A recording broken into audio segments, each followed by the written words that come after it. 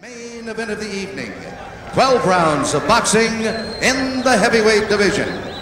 Introducing, in the blue corner, fighting out of Philadelphia, Pennsylvania, weighing in at an even 200 pounds, he has a professional record of 10 wins, no defeats, with 6 knockouts. Here is the undefeated Marvis Frazier. So in British conversion, that's 14 stone 4 pounds. And in the red corner, from Easton, Pennsylvania, weighing 219 pounds. He too is undefeated in his professional career with 44 wins, no defeats, 31 knockouts. He is undefeated, ladies and gentlemen, the WBC heavyweight champion of the world, Larry Holmes. 219 pounds, 15 stone 9, Holmes. That's 4 pounds lighter than his last fight. But when he fought Jerry Cooney, he came in at 15 stone 2.5. Okay, Larry. So the final rundown. Instruction in the dressing room. Any questions from Mr. Frazier's corner? Any questions from Mr. Holmes' corner? Okay, let's get it on.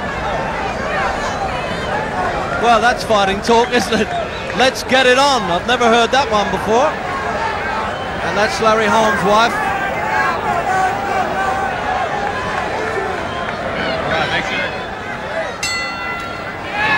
So there, chance or not for Marvis Frazier. Is he in above his head with only 10 fights? Or is the old man Joe Frazier shrewd to have put him in and take his chance? After all, Joe Frazier knows Larry Holmes backwards, as he boxed with him when he was the world champion. And Frazier, of course, with only 10 fights, but has been around the hard-bitten gymnasiums of the world, boxed in the top American. Just look at this for a show-off at the start then by Marvis Frazier, trying to show contempt for Holmes. And remember, at 34 years of age, there are occasions when heavyweights come apart at the seams overnight. Well, I'm wondering, is this really the night or not? I would suspect that those trunks that Frazier's wearing were his father's. They were certainly the same colour that Joe wore when he fought Ali. A little bit of jeering from the crowd there because there was a wrestling throw coming from Holmes.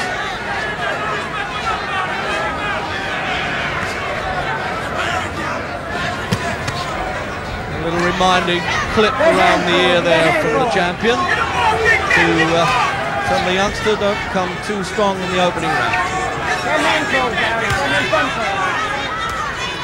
Joe Frazier was telling me that his boy's got to fight 3 minutes every round. By that he means he's got to pitch in punches and try and slow Holmes down, who he reckons is now reduced to spasms of punching during the round to save his strength.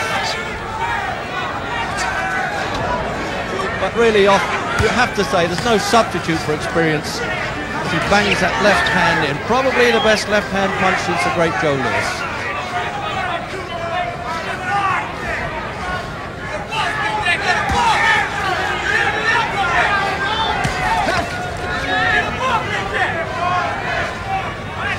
Well, last time up, of course, Frazier was in with Joe Bugner. And, you know, he beat the big fellow there out of sight in Atlantic City. He didn't have him down. Oh! The long right hand. Well, look at that. He's been down as an amateur, Marvis Frazier. This is the first time as a pro. He's not in control of his legs. He measured that right hand, and there's the father wondering what he can say. What can he say? But look out, here he comes with the next punch. And he really could do with those seconds ticking away faster than ever in the opening round. He shouldn't have dropped his hands. And Holmes warned everybody that he would have to put the kid in his place. And it looks as though this could be the mismatch that many people thought it was.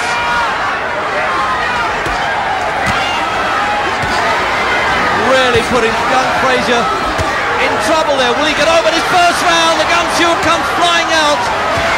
Bill Zane, the referee, hopefully giving him every chance, but it's all one way now, and he stopped it in the opening round with just a few seconds to go, 3 seconds probably to the end of the first round. There's Holmes' wife, and there's Joe saying to the son, okay kid, I know what that's all about. It's happened to me, but of course never as quickly as that.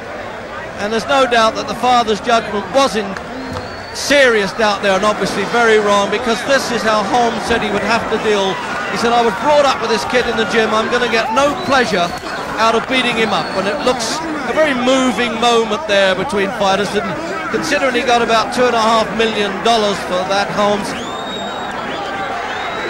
there was a worry, of course, whether Frazier was able to absorb a punch. He once had an operation for a pinched nerve in the neck, which left a hefty scar. He was knocked out as an amateur by James Broad, whom he subsequently defeated as a pro. But really, he took enough punishment in that opening round to have lasted him a long time, and perhaps it's just as well that he didn't have to go on taking it for more rounds. 45 wins on the turn, and an unusual non-title one, but of course had Holmes lost the championship, it would have been declared vacant.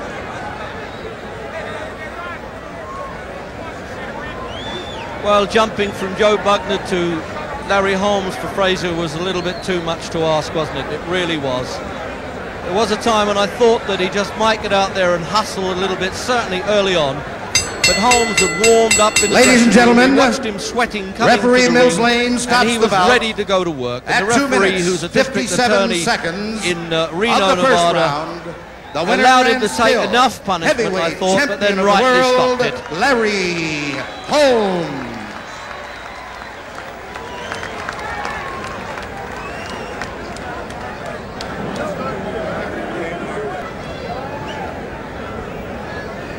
Well, that's unusual too. The world champion threw his dressing gown and his shorts out among the press area. In fact, one of the Nevada commissioners has held on to that.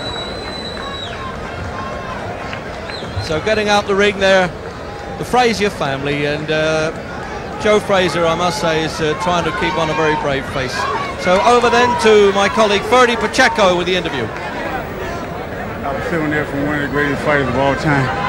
They show you that I'm where I'm supposed to be. Right now, I'm in my prime of my life. And the kid ain't ready, and he wasn't ready. And I'm just glad that I heard him. I was banging on him, and I saw you look at the referee. Every time you hit him a right hand, you looked over like saying, you want more of this, and then you hit him again, and you looked at the referee again. I thought that was very humane of you. Well, the kid got a long way to go. Say the kid for another day. I want to say hi to my mom, hi to my daughters, Misty and Lisa, and Belinda, and I love all of y'all. And I'll be seeing y'all tomorrow. I'm getting the hell out of here. Larry, did you think it was going to be this short? It looked like you were measuring him with the left jab and holding back the right hand. When you finally threw the right hand, you landed right on the butt. There's nobody can do anything with me now. I'm in the prime of my life. My weight is nice at 219, 220, 223. And I don't have to run from nobody anymore. And I got the power. I got the jab. I have the ability to think. I have the experience. So why should I have to worry about anybody? Let's then have a look at the replays. The long right hand, you'd really almost telegraphed, and there was no way that Frazier could keep in control there. Just look at that. Made an effort to get up. Now here it is, he's measuring it, isn't he? Bang. The full length of the arm before he tagged him on the side of the jaw, and that punch must have gone from chin to boots. So from another angle now, there he is. He's very square on Frazier. He's holding the arms too low, right through the middle, really like a lance. It was a devastating right-hand punch.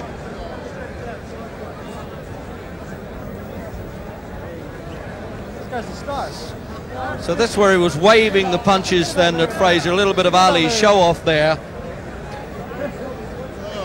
Just clubbing him at will and calling the referee in, Mills Lane, and clipping him there. That really is back to the old Jack Johnson days, punishing his man and showing mercy at the same time.